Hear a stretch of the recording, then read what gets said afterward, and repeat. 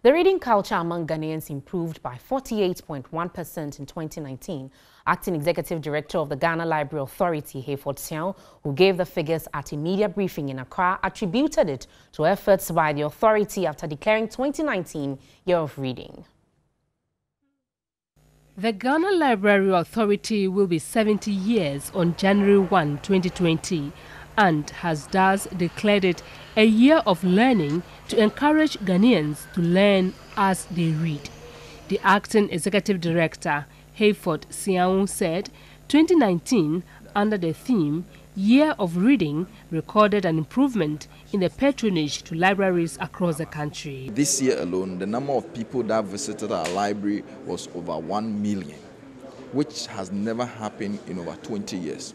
For the first time in the whole of West Africa, a public library has been able to launch a digital library app where Ghanaians can now download our app and have access to some reading materials, and read from the comfort of their home. He added that talking of libraries across the country, improvement in the use of mobile vans, particularly to senior high schools and remote communities, and an increase in accessing materials through technology were some other efforts put in by the authority, and intends to do more.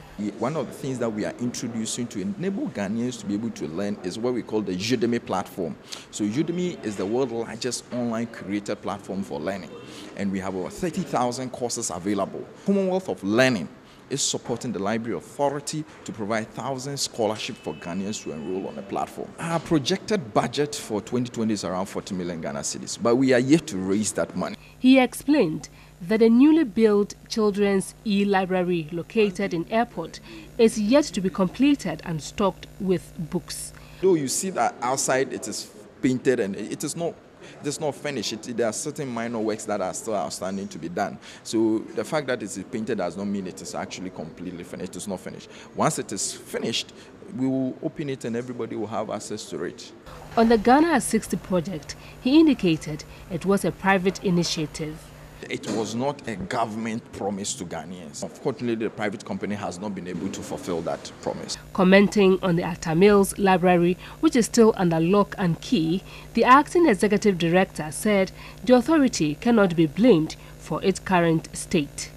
We did not build that library, and as of today, we don't know who commissioned that structure to be built. We have been investigating to be able to know who gave the contract, who even the contractor is. But all that we know is that a commissioning of the library was done by the former president. It was handed over to University of Cape Coast to manage the library.